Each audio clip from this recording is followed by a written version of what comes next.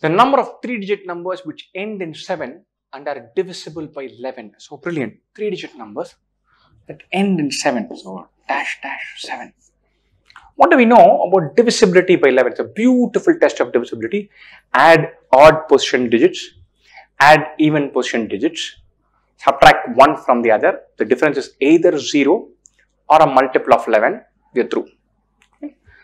So the number of 3-digit numbers which end in 7 and are divisible by 11. Very simple question. Why? Because I can put a pattern to it. What is the pattern?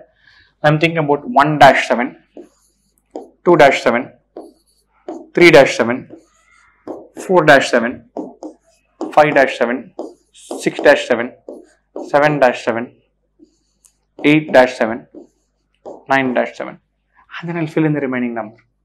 Okay. 1-7, 1 plus 7 is 8. Put some middle number here. The difference should either go to 0 or it should be a multiple of 187. 1 plus 7 is 8. Subtract 8, goes to 0. This will work. 2 plus 7 is 9. 297. This will work. 3 plus 7 is 10. Initially, I thought when I was doing this, everything will work. But funnily enough, 3 plus 7 is 10. I cannot subtract 10 and take it to 0. I cannot subtract something and generate 11. 3-7, nothing works. 307, 317, 327, 337, 397, nothing will work. 3 plus 7 is 10. I cannot generate a total of 10 from here. That doesn't work. 4 plus 7 is 11. So I put a 0 here. The difference is 11. This will work.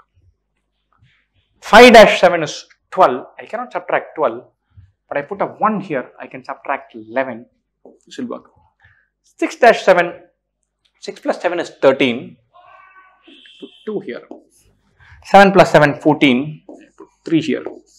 8 plus 7, 15. I put a 4 here. 9-7. 9 plus 7 is 16. I put a 5 here.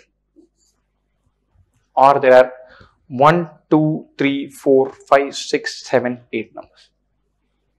And so 8 numbers that are possible totally. The other way of thinking, you find one number. After that, you keep on adding 11.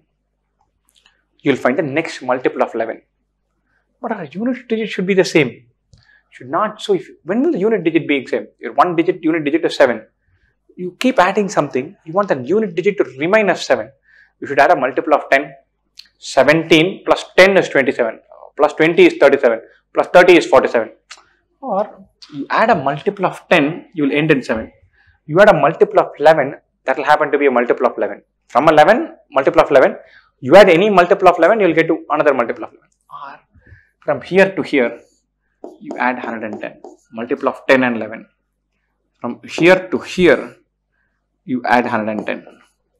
From here to here, you add 110. Plus 110. Plus 110.